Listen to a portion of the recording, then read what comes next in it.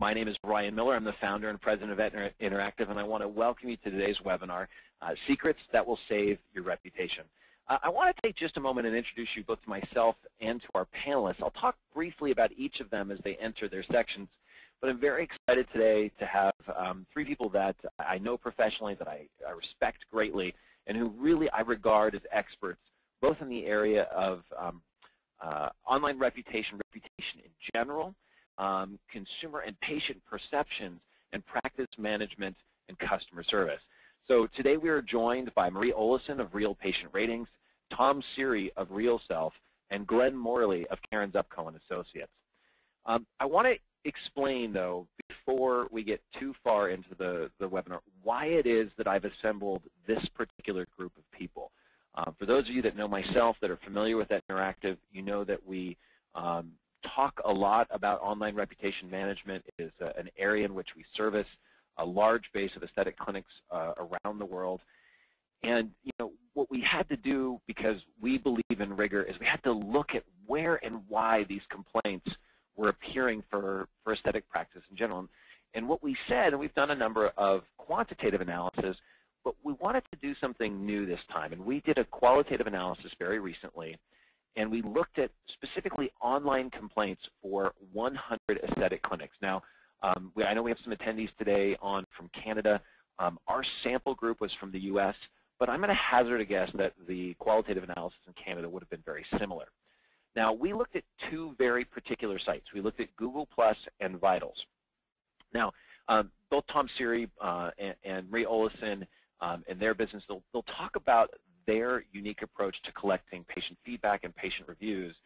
And their approaches are very different than these sort of open public forums. But given the high visibility of both, that's where we did our research. And we looked at the reviews and the content of those reviews on Google, where there were less, the rating was less than 4 out of 5 stars. So someone who was just basically satisfied or unsatisfied. And then on Vitals, where there was a 4-star system, we carefully read and analyzed the content of those reviews that were less than 3 stars in score. And then we found that we had to come up with a system to categorize all that feedback. And we broke it out by concerns related to time, concerns related to communication, to money, and to clinical results. And because we're doing this qualitative analysis, one negative review could easily have counted in more than one of those categories. And so when we look at this, we wanted to kind of say, well, what really were the big takeaways? Now, the first thing we noticed is that of the clinics that we sampled, 53% had no reviews. So more than half of clinics had no review yet at all. And of those that had reviews, so the 47% that actually had some review content, there were fewer than 5 reviews. Now, this might be taken as evidence that reviews really aren't important. And I actually would say that it's quite the opposite, that your active orientation around reviews is incredibly important because, well, for both of these reasons. The 53% have no reviews are literally one bad review away from really having a horrible reputation in the eyes of the online public. And that for those that the vast majority of practices that have fewer than 5, your entire reputation online is really being captured by this very small sample of patient feedback. And so the concern here isn't so much that reviews aren't relevant, it's that practices aren't engaged enough around encouraging a representative sample of their patients to share their experience. And interestingly, we hear a lot of people say that only really unhappy patients write reviews, and I can't motivate happy patients to do it. And that's maybe halfway true, at least according to the sample that we looked at. I know that both Tom and Marie have very different perspectives because of the different way that they collect data. But in our sample, of the clinics with reviews, only about half were generally positive.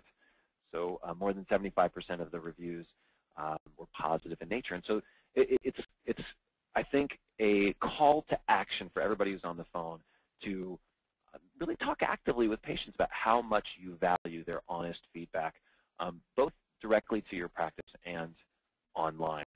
Now, what we found in this sample about the nature of patient dissatisfaction is why I brought this panel together. And what we found quite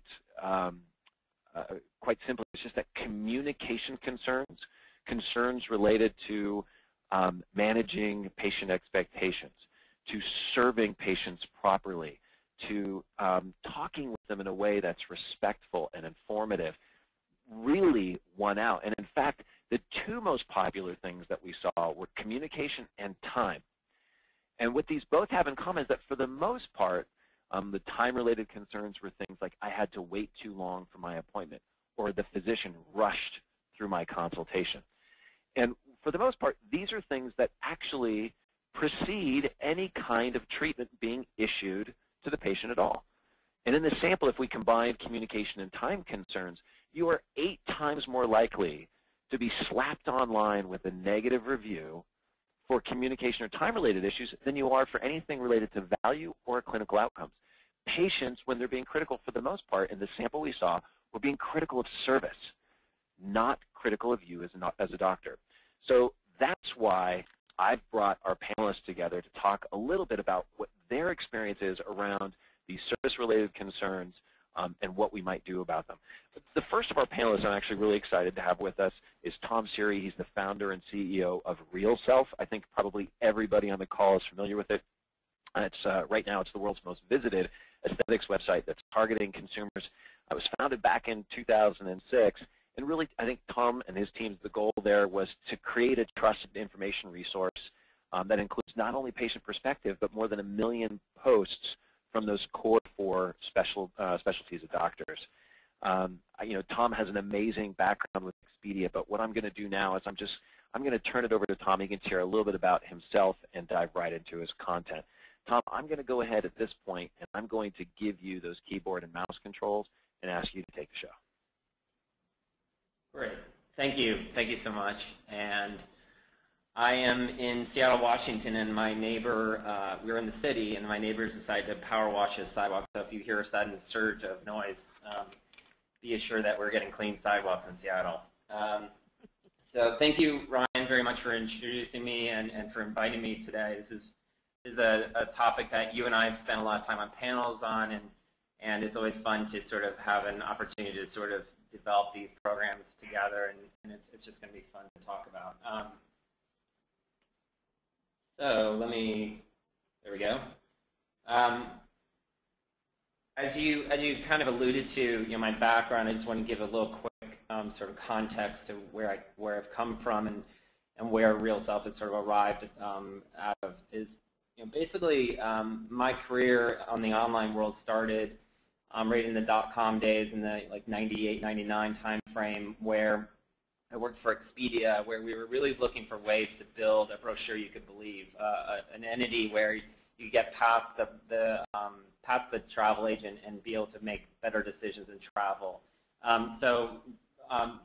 That sort of history there led me to decide to start RealSelf, which was really designed around the same notion of empowering consumers and give them a way to access information, make confident decisions, and freeing them up from just having to look at a brochure that told them everything would be perfect, and to some of the actuals that are out there, that there's a range of possibilities associated with aesthetics. And more recently, we've been adding in more and more of a platform of approach where we're helping doctors also build their brochure that consumers can believe, that's based on their own expertise and patient testimonials, which we're going to speak to today. So the reason why we're probably on this call is you could probably blame Amazon, which is also a Seattle-based company. And really they've inserted into the psyche of the American public and increasingly the international mindset that no matter what the purchase, even in the mundane as a blender, as significant as a trip, or even more significantly a cosmetic procedure, we're sort of accustomed to this idea that reviews are there to help guide us along on making these decisions. And so it just becomes sort of a part of commerce. And the information in the reviews is far more than just a star rating. For any of you who've used Amazon, which I would say probably almost everyone on this call, and have used reviews like TripAdvisor, which I would say a large portion of this audience probably has as well, it's the information that's inside the reviews that's really critical and important and informational and helpful. So it goes beyond the star rating. The star rating is sort of a signal, but we look for context and information that's inside of these postings to help make a better decision, like where's the best room at a hotel. And so oftentimes people have called what commerce has really shifted toward is sort of a social commerce, where we're using social information produced by peers, by complete strangers, by experts, and they help validate we're making good decisions before we make them. So it's a very common fabric you see across e-commerce, but also, as you know, in your lives, across cosmetic procedures and surgery and patients and how they select doctors.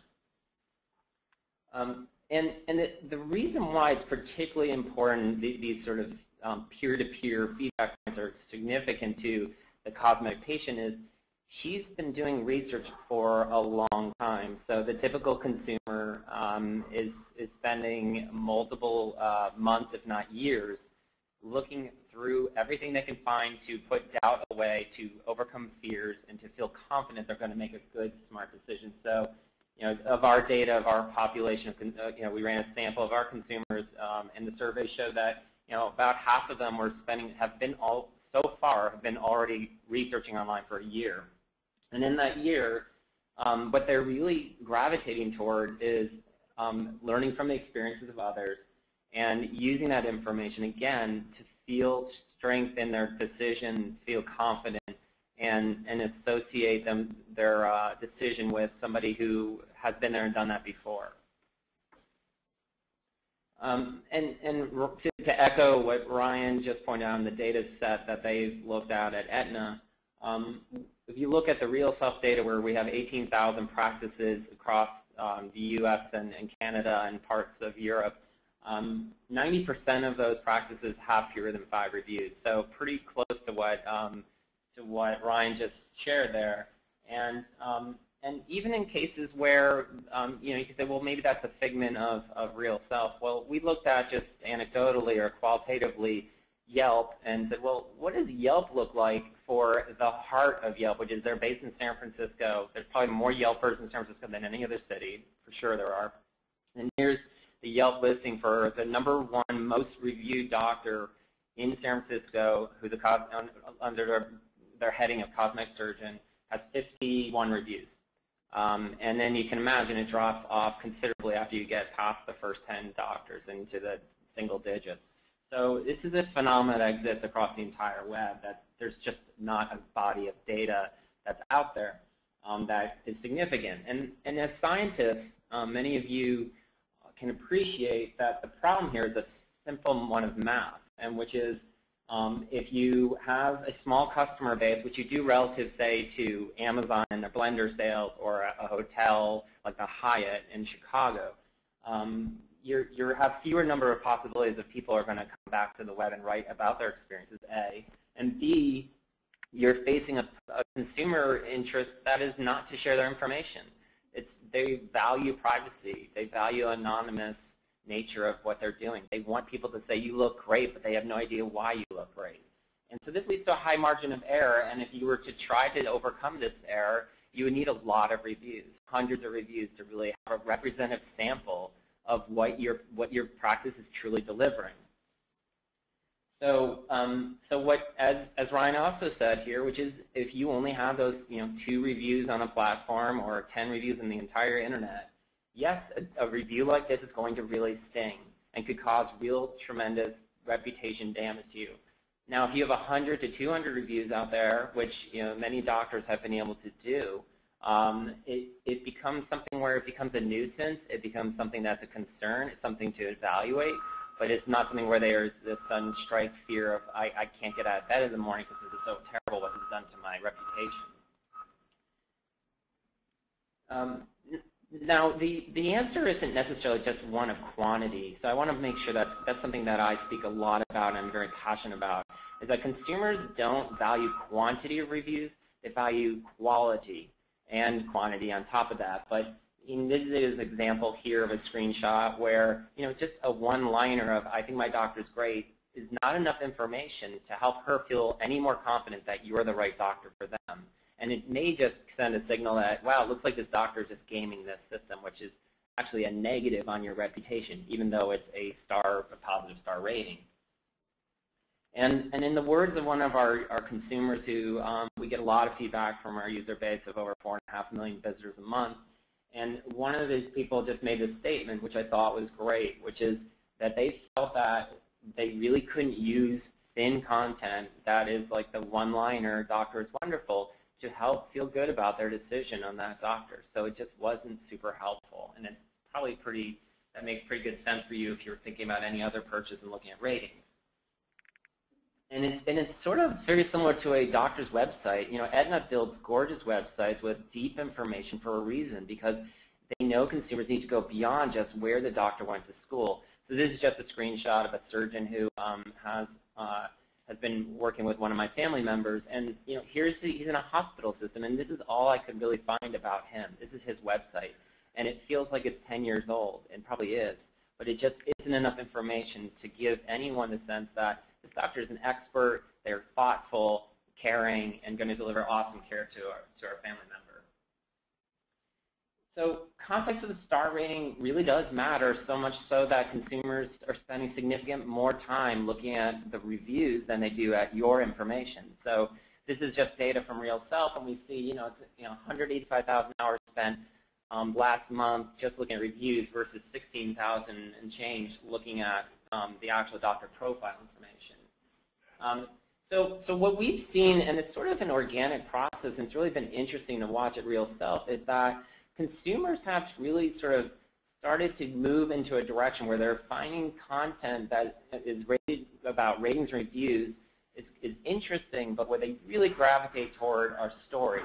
And so where reviews migrate into stories where people talk about and update and give information and photos and so forth, we see in our data that those stories get 6 to 10 times more performance for the doctor in terms of clicks to their website and so forth, because it's so much more engaging.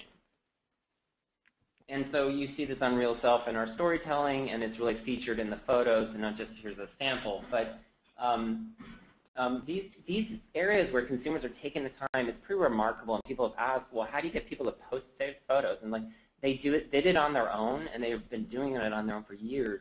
And I don't have a great answer. All I know is that it's like an oasis for people who are trying to get over the finish line for, say, a tummy tuck, to see the full detail day by day, week by week, month by month through the recovery of a procedure.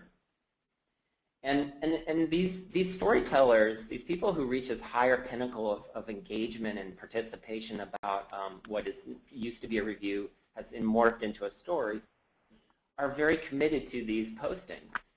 So half of them are coming back and updating the reviews, saying, here's my latest status. Or they're commenting against the review, which means they're responding to people who have other sort of questions for them. Or, and then over a third are doing both, and they do it for a pretty long period of time. So this is sort of the decay curve of how long a person stays engaged in the review.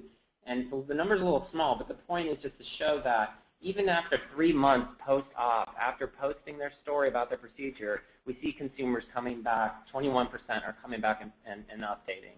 And you can see it drops off after people, after 52 weeks, we're getting down to a smaller number of participants on their own review. But it just shows you the power of these stories, that it carries on beyond just the initial, what I thought about my doctor. And it's really about, a story here is about support. They get support from others across the decision process. So Ryan looked at his data qualitatively, and we did the same. We looked at reviews qualitatively, and we said, well, what are people saying in these stories? And our data is a little bit different. And I don't have answers for this, and I think Marie Olsen is going to could maybe speak better to these sort of insights, because she's closer to the practice and finding out what are drivers of satisfaction and service issues. But we definitely saw that people claimed to have a bad outcome, a bad result, an unsatisfactory outcome, were the chief reason why they had posted negative reviews. Negative reviews, we looked at about 750, and then we dug into it and looked at by treatment and saw, well, is this true for across many different types of invasive and non-invasive treatments?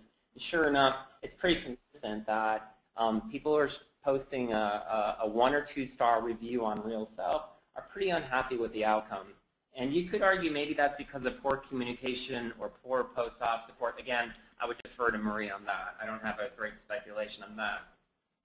There's some good news, though, and I want to be cognizant. I'm running a little long on time, so I just want to say, you can updates and reviews happen not just on RealSelf, but on Yelp and other platforms. So you can correct a wrong, and people know you're human. So if it's simple service problem where people like, hey, I got overcharged, it can be corrected and can flow through and turn a very negative review into a positive review.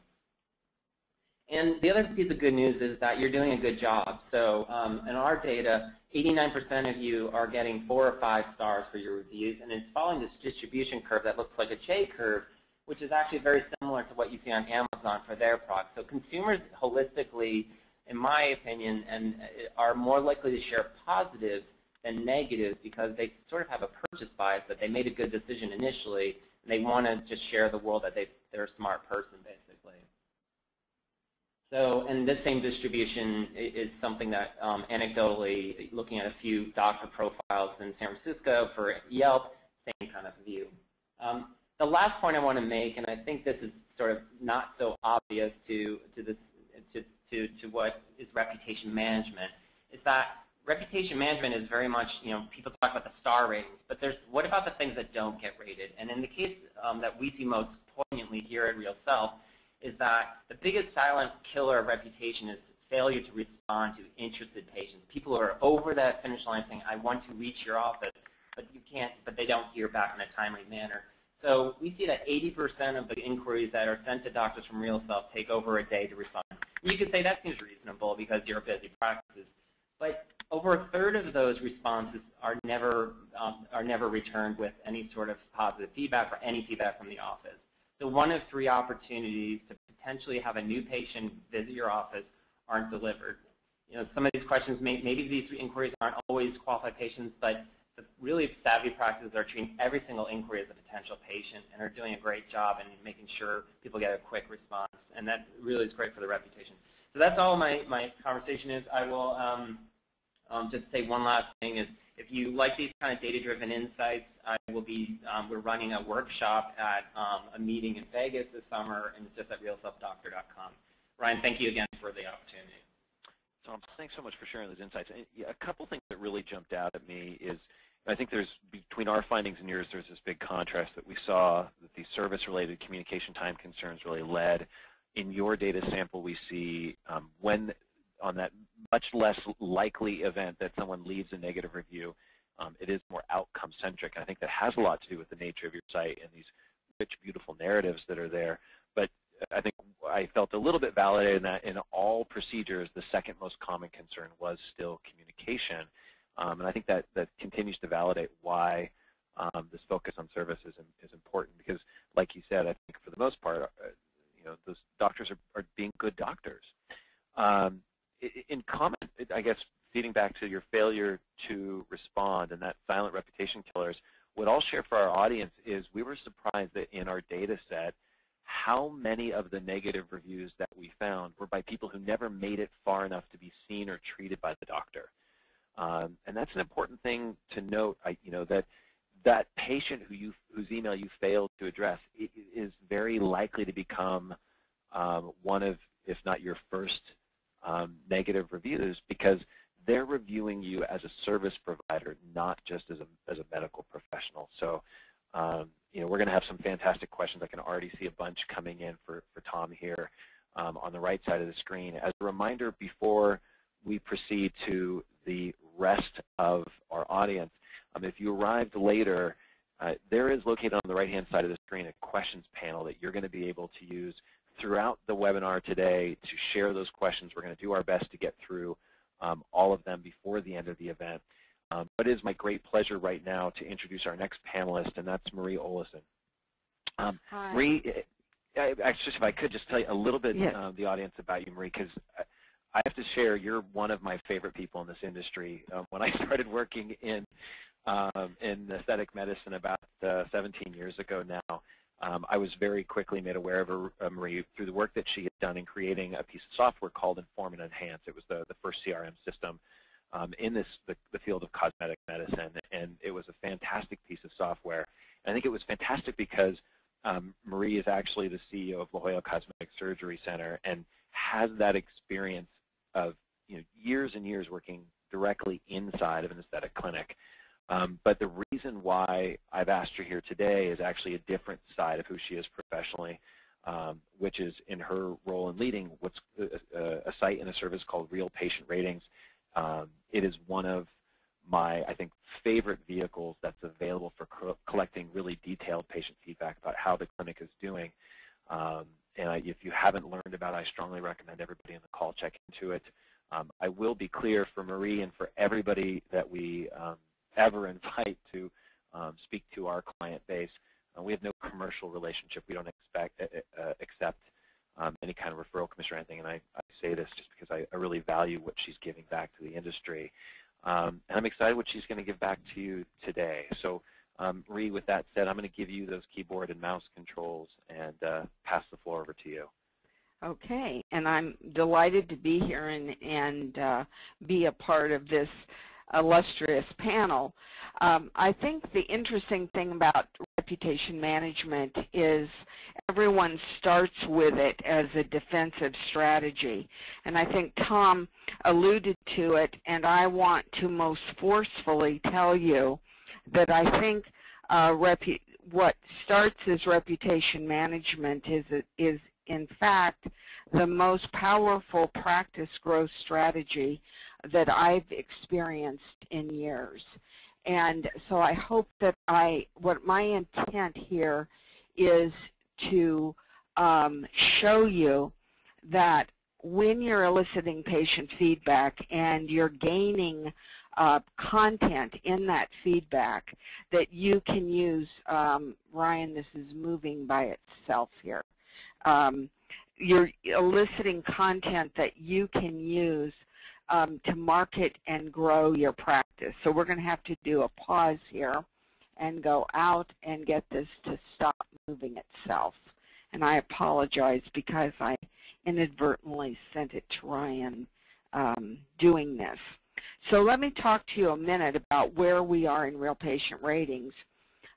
We survey patients, and patients have now answered 2.2 million questions post-consult and post-operatively in plastic surgery. And out of those questions, we have done 4 of the largest studies of drivers of likelihood to schedule and drivers of likelihood to retain and refer. And so when I look at patient behavior and patient feedback, what I'm looking to do is looking at it in 2 levels. One, how can I learn where I'm disappointing my patients and proactively go in and fix those areas? And I can guarantee you, in spite of 25 years of surveying patients in my own practice, when I began a more proactive process that I'm using through Real Patient Ratings, I found areas of disappointment, and it was shocking and disappointing to me to know, but I began to act on fixing them. And so then once I'm able to fix those things, now obviously then my overall response from the patient in terms of satisfaction ratings are going to improve, and then those improved satisfaction ratings are going to reflect in behavior related to whatever the next step is. Whether it's consultation behavior, then it's going to reflect in likelihood to schedule a consult, and if it's post-op satisfaction, then it's going to reflect in likelihood to retain and likelihood to refer. So again, what this distribution that I'm showing you here is very similar to what Tom was showing you. 78% of patients are highly satisfied, about 17% satisfied, very low, neutral, dissatisfied, or highly dissatisfied. The name of the game, if you're trying to grow and strengthen your practice, is to figure out what are the things that you're doing that can move these satisfied patients to highly satisfied, because you double their likelihood to schedule or their likelihood to refer. So this is looking at a distribution of about 28,000 surveys, and you can see here that 22,000, I'll give you the numbers for this, 22,700 patients highly satisfied. At the other end of the spectrum, only 250 patients highly dissatisfied. Now, we do have within RealPatientRatings the opportunity for the patient to express that they are highly dissatisfied, that they want to be contacted by the practice, and they want to resolve the problem privately and without going to a public forum. And I think that's extremely important, that you learn how to listen within your practice, and that in these days, if you don't learn to listen, that what's going to happen is if you give your patients no alternative but a public forum, then you are going to meet dissatisfaction on the internet. And so you really have to look at yourself and say, what kind of listening systems do I have in place? And when someone is telling me or my nurse or my patient coordinator that they're unhappy, what's my plan?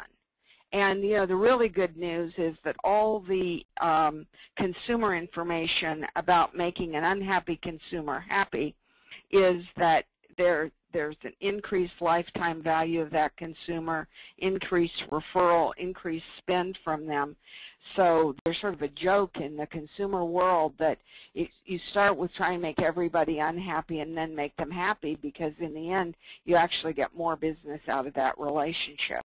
Not that any of us really want to do that, but there is a motive. There's a good outcome from listening to satisfied patients.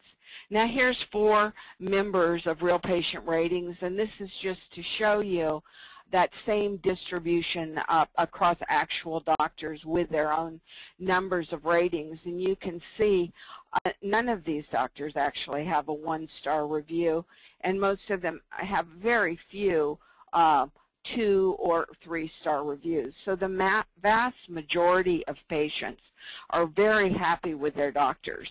And so the risk of, you know, proactively going out and saying, I want to have a plan for seeking reviews, proactively publishing reviews, and making sure that I'm providing the content that patients are seeking. And there's a study out from Bright Local that says that during 2013, the number of searches for doctor name plus the word review grew by 51%, surpassed travel, and is now second only to restaurants.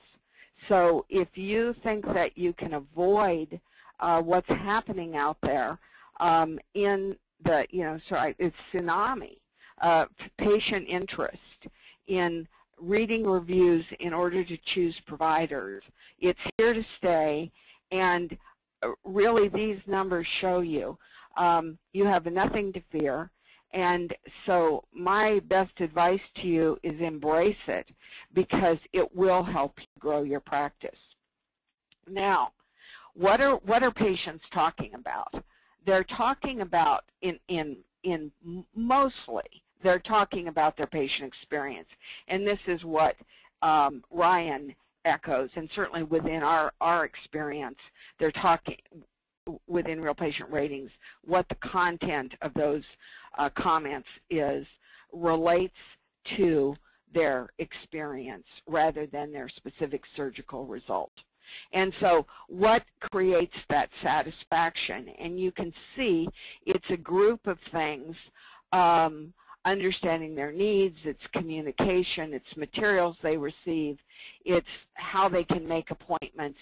These turn into perceptions of overall value, of likelihood to return or recommend, and certainly how we resolve problems is part of that overall satisfaction. Now, the key service complaints absolutely echo what Ryan has found. They relate to time, communication, and money, and around these core issues of service. And then positive reviews are also around these core issues, but this time they're happy with them. And so, again, these are just, along a spectrum. So now let's take these things and say, how important are they? And for me, they're important in making my business stronger.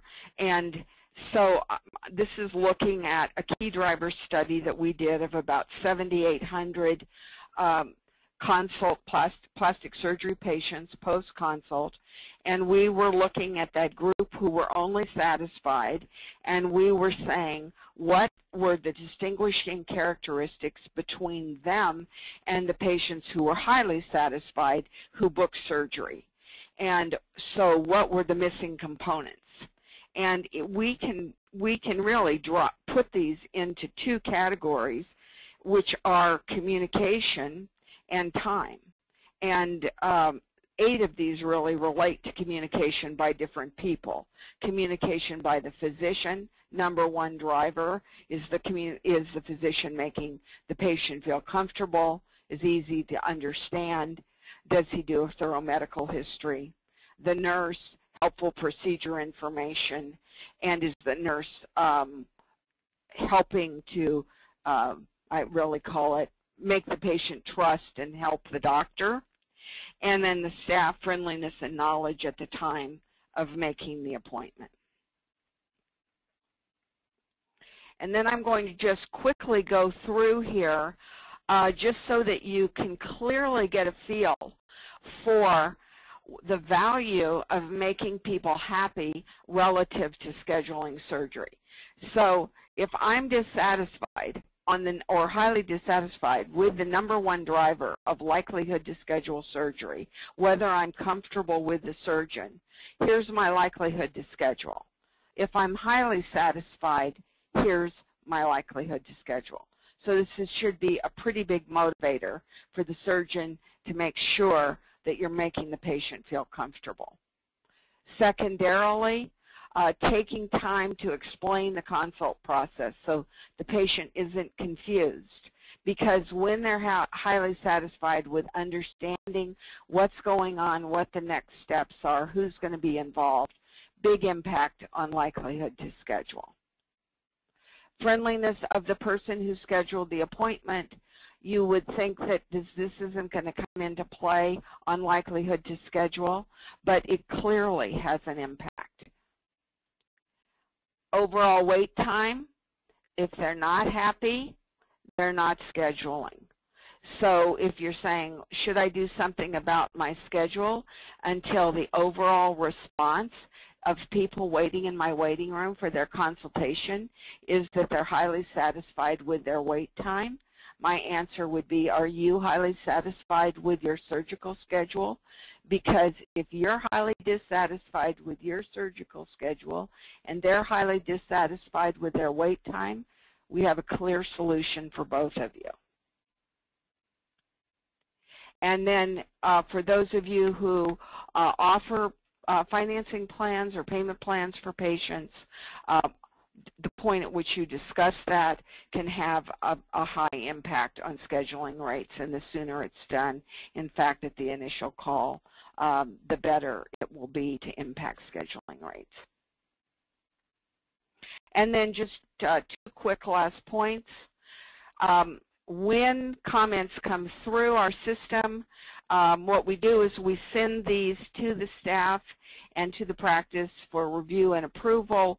This for publishing on the practice website, but it's also highly motivating for everyone to see what the patients feel about their experience and the things that they say about their experience. And it's rewarding and just motivates everyone because I think we don't hear enough back from each other, and hearing it from our patients and how they perceive us is wonderful. And then the last thought that I would like to give you is that when you think about your marketing plan and how you grow and think about your practice, this search is one that you have to be looking at all the time. What is happening for your name plus the word reviews? And this is something that an entire, Ryan and an entire team of people have to be helping you with. But what appears here is going to be the result of the service you deliver, the attention that you have to detail, and it's imperative these days because this is how people are making decisions about choosing you on a daily basis.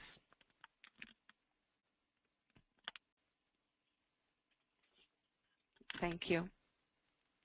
Excellent. Thanks so much, Maria. I think that there's a couple points in there that I want to be sure to draw attention to because I think that you touched on it briefly enough that the audience may have missed it.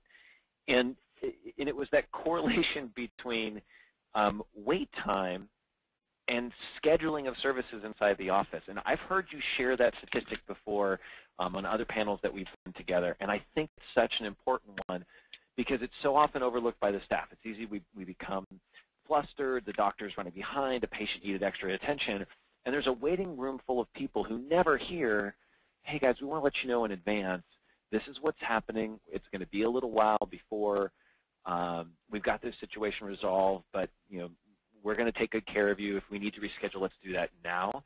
And patients who are driving in who would benefit so much from hearing, hey, we're running 45 minutes behind in the office today. Would you still like to keep your appointment, or can we get you in on a different date so that their days aren't impacted? And it's insights like that that I hope that people on the call today take away, because that correlation, again, between service on the front end and you being able to sell services on the back end inside your clinic is fascinating. So thank you so much, Marie. Now, for people who've just joined us, you may not have heard in the very beginning, we're accepting questions throughout the webinar today. On the GoToWebinar control panel that's located on the right-hand side of your screen, there is an area labeled questions. We've already got some fantastic ones in there that we will be addressing at the end of the session.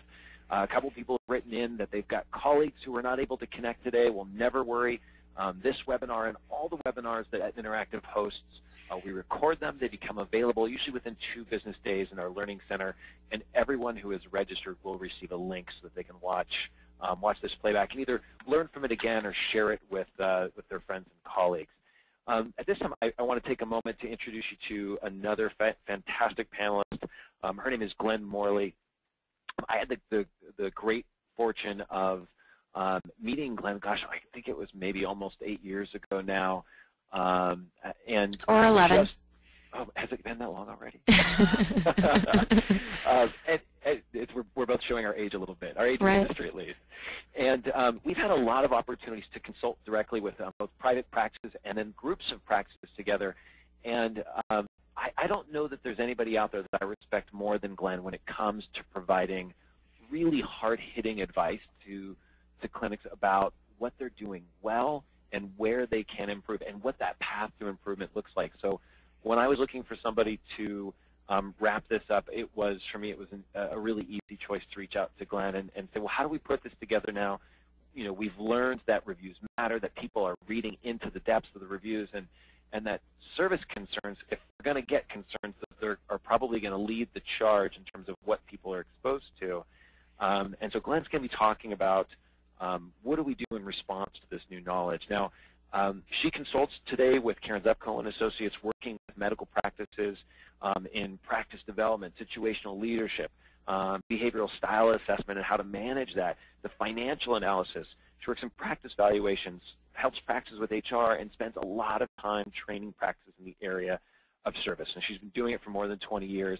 I listen to her all the time, and I'm going to encourage you to listen to her advice now. That said, Glenn, I'm going to turn the keyboard and mouse controls over to you and ask you to take it away. Okay, great. Thank you so much, Ryan, and thank you for having me as part of the panel today. I also want to thank all the listeners who've carved out time to join us today. What I'd like to help you with today is to understand the power that's before you with wonderful data, insights shared by Tom Seery, Marie Olesen, and of course Ryan Miller.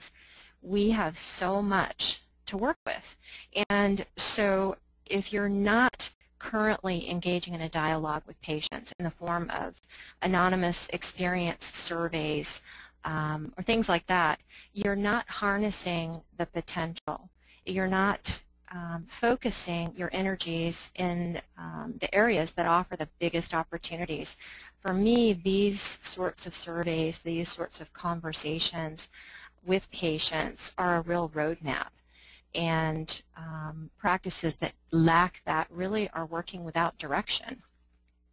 In fact, we're so focused on providing high quality that sometimes it seems sort of mystifying when patients don't book for us. And for that reason, dialogue and consistently asking for patient feedback gives us deeper understanding and clarity. I am sure that all of you have read different articles, been to different talks around patient-centered care, and it's been a hot topic in practices seeking ways to differentiate themselves in today's competitive marketplace. And despite all of the discussions, what I find over and over is that practices struggle with what this means in terms of actual service delivery. So today we're going to try to demystify some of that and dissect a few different key points of contact that I think we all experience on a daily basis and that our patients experience on a daily basis. And we'll explore some real solutions which hopefully you can implement immediately.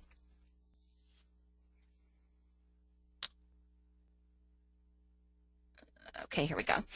So I think it's important to discuss perceptions and perception management.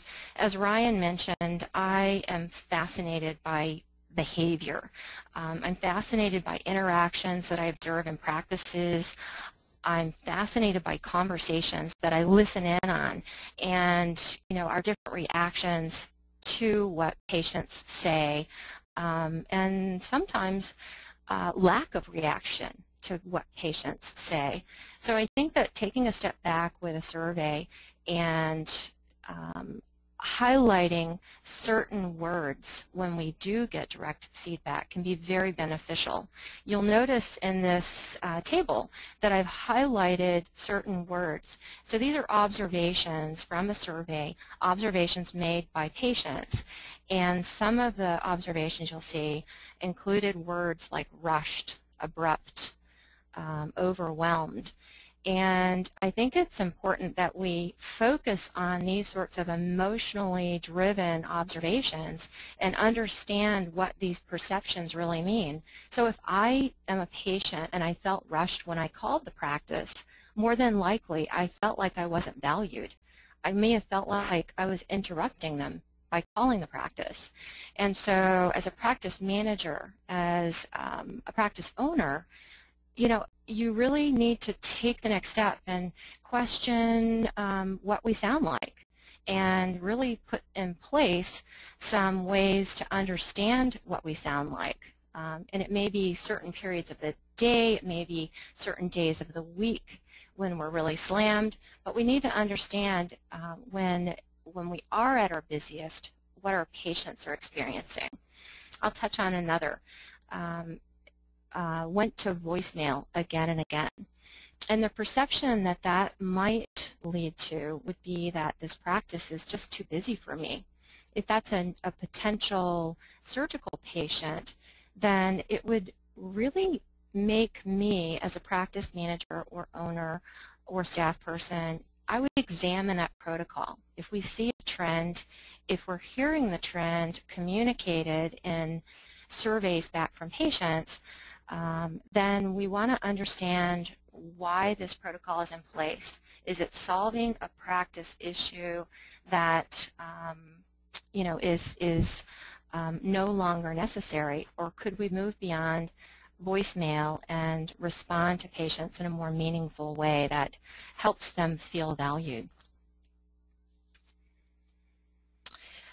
Historically, in the marketing world, we focused on product and service, place, price, and promotion, and I want to tell you that in every practice I work in, an outstanding job is being done in all four of these areas. Beautiful offices, a myriad of products and services, pricing is perhaps an area of opportunity because I would like to see less fixation on pricing. And what I'd really love to see more of is a focus on personnel and specifically on the development of personnel. So if we could focus on understanding how to better manage people's perceptions of us, if we could focus a little bit more on understanding how to communicate with different behavioral styles or different personalities, I think it would be a huge bang for the buck, because patients today are not the patients of yesterday. Patients of yesterday booked an appointment with us, they came in for a consultation, they listened attentively when we told them what they should do, and more than likely they did it. But that's not today's patient. Today's patient wants engagement, and no matter where they are in the decision-making continuum, they want us to be the experts and engage in a dialogue that helps them make an informed decision. So if we can develop ourselves and develop our people in these areas, it will pay huge dividends. As we know, that first impression is critical, and it's formed in seconds, not minutes. So what does amazing sound like? If that becomes our goal and we are committed to being amazing, I think we have to really understand what perceptions are being formed when we're on the phone. A disturbing trend that I've seen is that practices don't necessarily focus on relationship building type questions in initial new cosmetic consultations, or even when a consultation appointment is scheduled. And it's a critical point for us to align our interests and the practice and the patients. We want them to know that we're the right people to talk to, and we want to ask questions that help them share their story.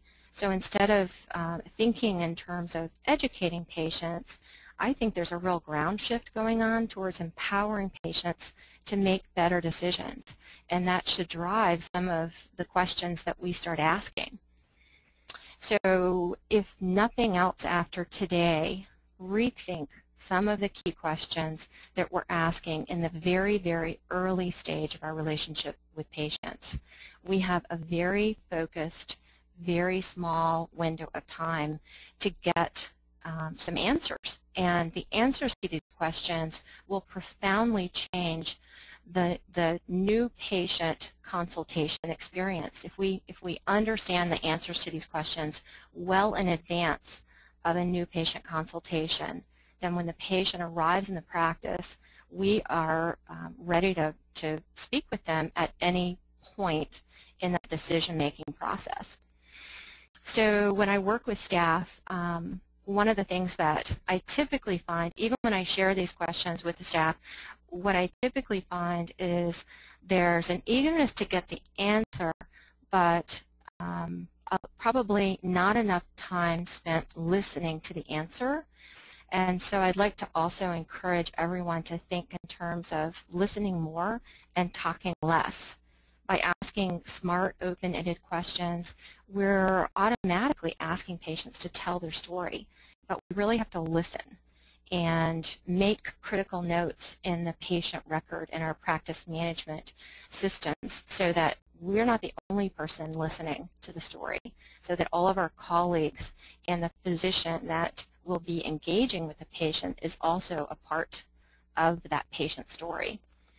And that leads me to sort of the next step in creating an amazing experience for your patient. I think it's important when we decide that we're going to have a transparent environment and begin to collaborate towards improvement, that there are some ground rules in place for real change. Patient practices need to share with staff and even physicians that they're in safe territory and that they can share feedback that they receive from patients and know that there aren't going to be ramifications if the stories or if the feedback about a provider or the feedback about a staff person's conversation, if that's a negative experience for a patient. we need to know that it's okay to discuss those and to troubleshoot those without any repercussions, because it's only in exploring them and understanding them that we can begin to anticipate similar situations in the future and develop clear and real answers for them. So the practices that I work with are amazing. I have such admiration and respect for the hard work that's done every day, but the most talented among these superstars have gone way beyond good to amazing by focusing on this sort of culture of respect when it comes to hearing things that we don't like, and remaining professional and forward-thinking, sort of solutions-oriented. So what are some of the things that I see in practices that are hyper-focused on this? I have seen recently some pretty interesting things out in the marketplace. One, for instance, is called Interaction Metrics. And this is a company owned by Martha Brooks out on the West Coast. And it's a tool that allows practices to record a certain number of phone calls, and Interaction Metrics sort of dissects those calls and assigns metrics to different points of the call. So this is not for every practice, but for sure it's interesting and potentially there for practices that are very, very serious about improving the patient experience.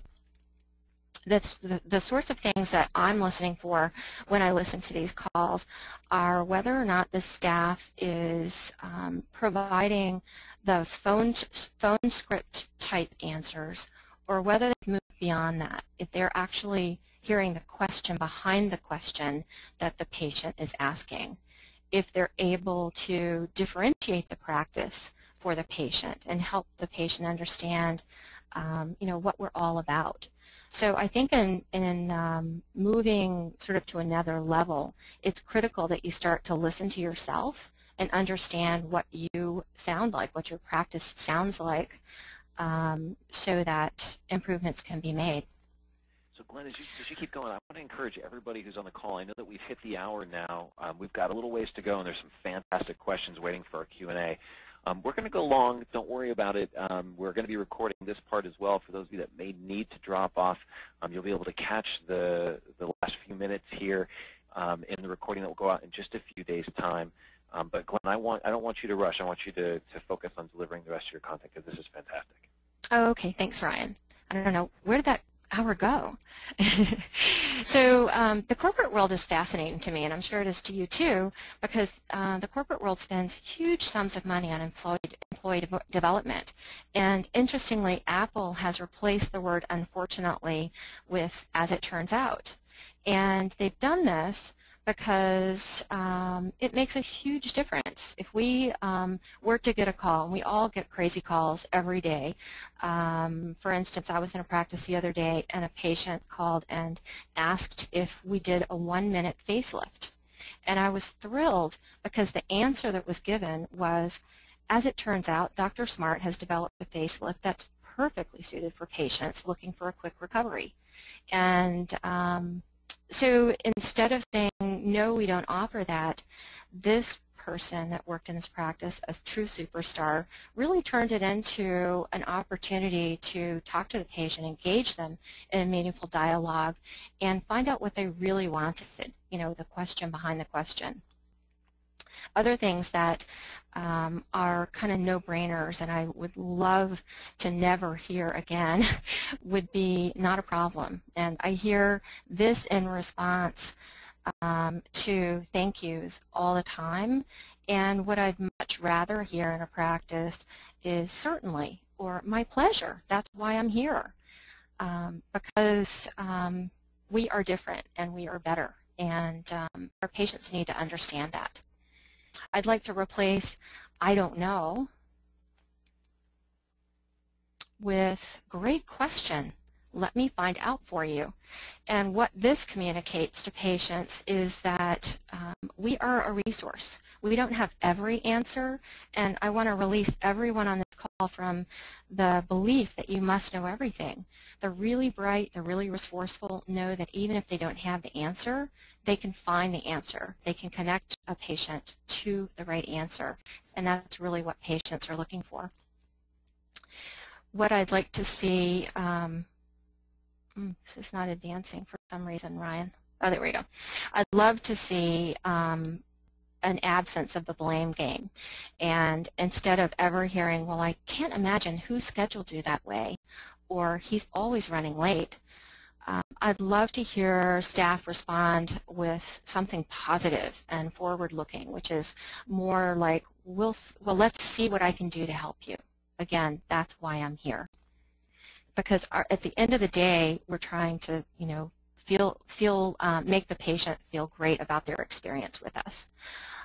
Another service opportunity in most practices is returning calls very promptly. Within an hour is a must. Under an hour would be amazing. I also want to acknowledge that in our busy days, in our busy practices, that things go wrong, and we aren't perfect. But what we want to communicate and what we want to show our patients is a calm, professional presence, even if underneath the water our paddles are furiously going. So every practice is going to have different opportunities. Every practice is going to be constructing different solutions. At the end of the day, what we want to do is align your solutions with the real patient concerns. And the real patient concerns are available to us if we have the courage to, ask the right questions, if we're willing to survey our patients at every sort of touch point, at a new patient consultation or right afterwards, post-operatively surveying patients. And I think that you'll find, like I have, that it becomes a roadmap of to-dos. So as a result of today, I'd love to think that each one of you can develop a specific and clear action plan for poor service perceptions. I'd love to know that as you focus in on things that might not be going perfectly, that you create a judgment-free zone with the idea that we're seeking to dazzle our patients. And at the conclusion of every visit, be confident enough to say, is there anything that we could have done to make your experience with us better? And if we can get to the point that we can ask any patient that question, we'll know that we and all of our team has done the best job possible to create, that sort of office environment. So I want to thank Ryan for having me as a part of this panel. It's been an honor and a privilege, and I'll turn things back over to Ryan. Well, excellent, Glenn. Thanks so much, and thanks to everyone who is stayed on the line with us. I want to just take 1 second to remind everyone that you can use that question box over on the right-hand side of the screen. And for all of our panelists who may have turned themselves on mute, I want to encourage you to unmute yourselves, because this is the part where we're going to ask maybe for the last 5 minutes to get some brief answers to the questions from our audience. And I want to take a second before we dive in there myself to Marie, Tom, Glenn, thank you all so much for being so generous of your time. For those that are on the line, you may not be aware how much effort it takes in advance of these events to coordinate everybody, with all of us having such busy schedules.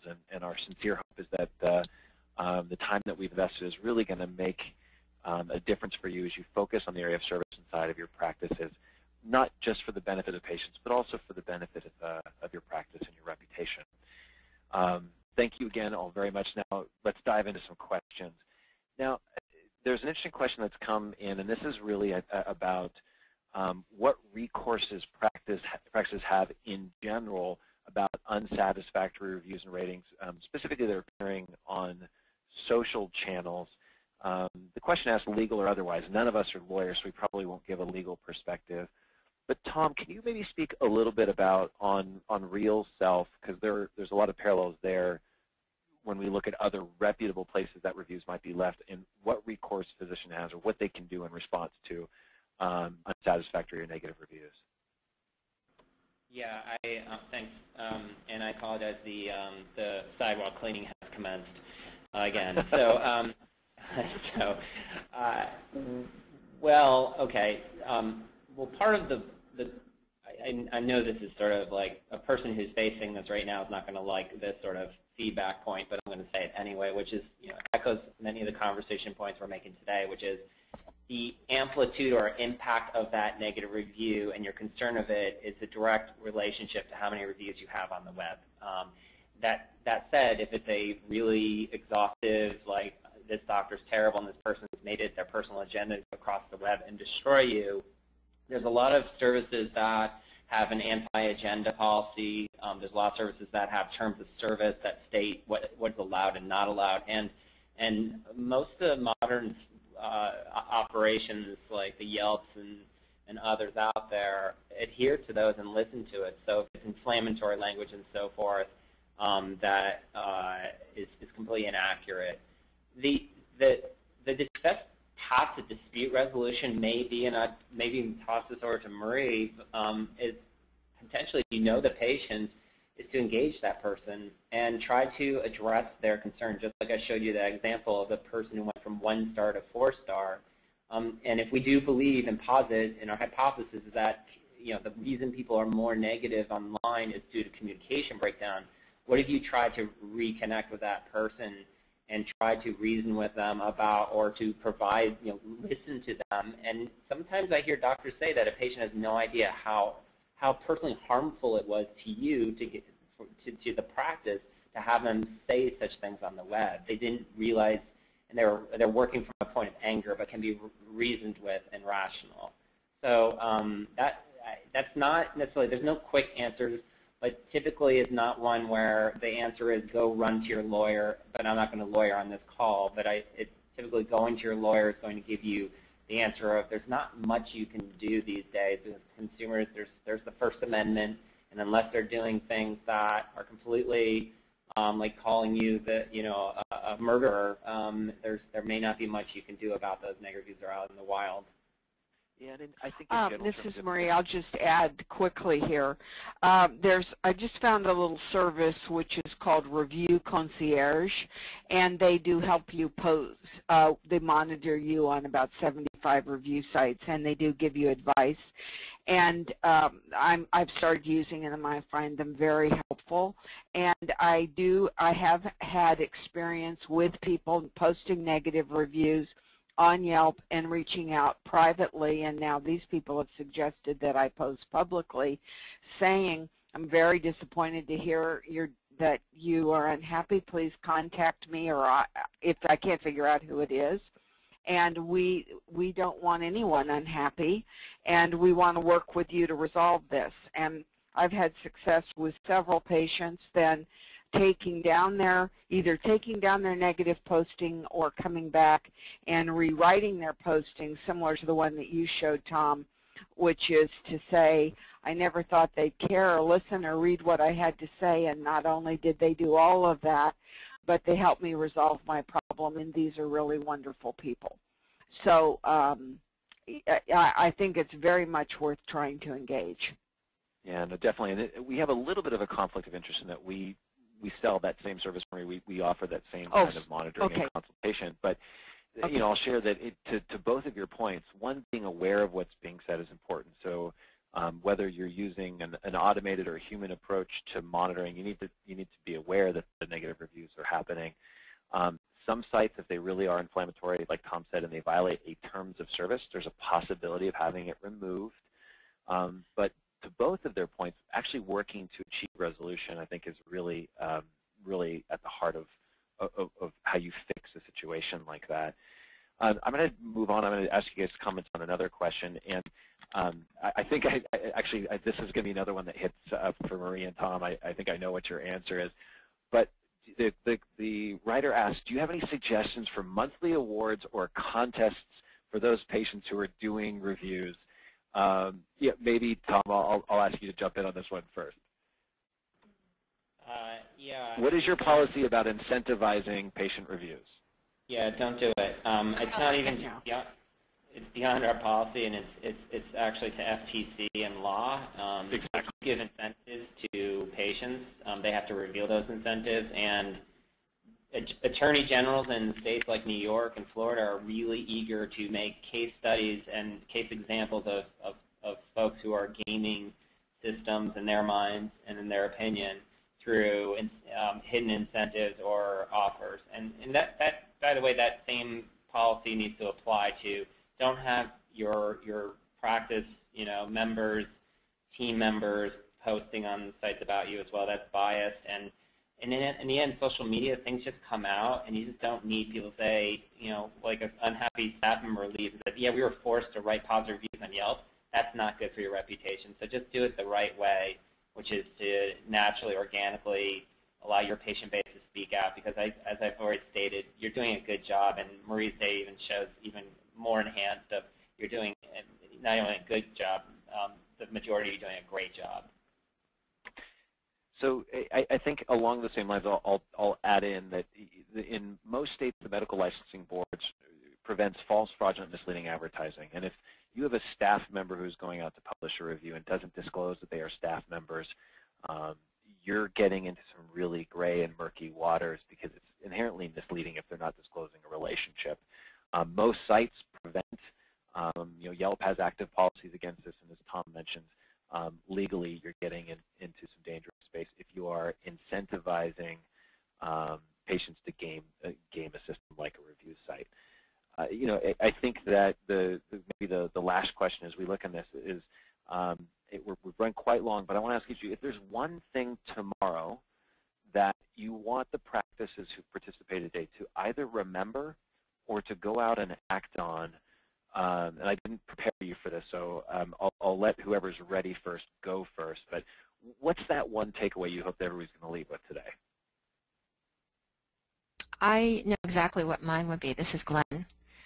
I would love for every practice with new patients to listen to the patient story in the very beginning, and not be so eager to provide too much information that might be irrelevant, off-topic, and frankly annoying to new patients. We have to listen to the patient story first. Excellent. Tom, circling back to you, one takeaway you really would like to see the audience hold? Yeah, just like you stated in the beginning, just don't let that one review set you down a path of this is just an awful thing that needs to go away. Reviews ultimately become and will be your most important source of word-of-mouth marketing. And to that end, the one advice point that I like to always give is make the request of getting a patient to give their feedback something that you workflow into your practice. You have postcards, you have business cards, you have emails, you have all sorts of ways of reaching out to the patient. And I know it puts doctors and sometimes practice in a bit of an awkward position, but it's so common now, everywhere you go, people asking for feedback, that it's actually becoming an expected experience at almost every transactional level. So that's the one point I would emphasize. Excellent, Tom. And Marie, what about from you? Well, I think that we can't define for our patient or our customer what they are supposed to think. We have to be guided by what's important to them, and I see a lot of people thinking what ought to be important to the patient. And so you need a feedback system, and you need to be guided by what's important to them. And just don't worry about whether you think it's important. If the data shows it's important to them and it's driving the behavior that you want from them, i.e. to choose you or to stay with you and refer their friends and family, then go with it. Excellent. Well, Marie, Tom, and Glenn, I want to thank the three of you for participating, and of course to all of our attendees today. Our last little plug here is if you enjoyed the webinar and you're not already on our newsletter, be sure to subscribe online at etnainteractive.com/newsletter so that you don't miss information about our upcoming webinars in the near future. Again, thank you everyone, and we'll wish you the very best of